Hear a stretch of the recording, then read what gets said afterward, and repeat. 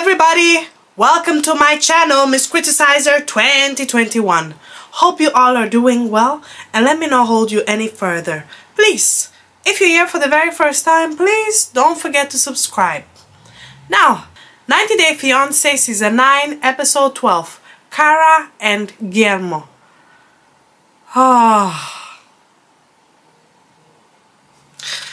Okay, let me just wake up. That's how I felt during all their scenes. My God. What are we now in?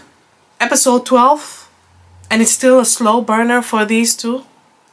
Cara takes Guillermo out at the rodeo event. And of course, Guillermo, he's satisfied because he experienced the same thing in his country. So it's not his first time in a rodeo event. And she just wants to get him out of the house because he's dealing with grief.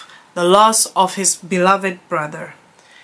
She tries to keep him busy, they have fun, they're having a good time at the event, and eventually she told him that, you know what, honey, just like you said, I feel like life is too short, and I'm thinking that maybe we should give you the wedding that you deserve.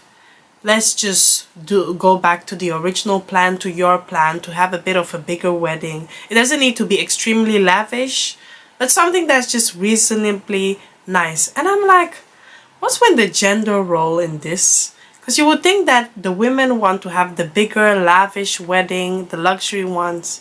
And yeah, you have Guillermo. I'm like, Guillermo, he should have gotten married to Miona. Yep. And funny enough, these two both of these two couples are the most boring ones of this season. And yeah, she just wants to satisfy him, and Guillermo is happy to hear it because he's like, oh, you're right, I'm so happy that finally you're doing the things that I want and that you're able to please me and doing that. And she said, well, baby, I'm doing this all for you.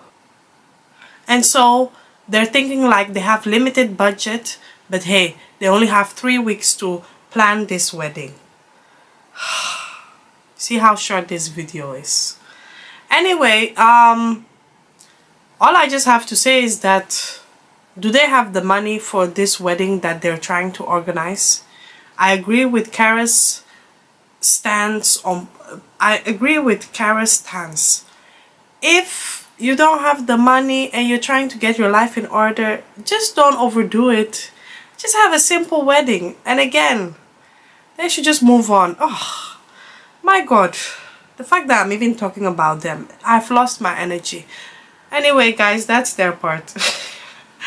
I'm sorry for wasting you guys' time. Thank you for watching. Don't forget to subscribe, like, hit the notification bell. Thank you once again. Bye-bye.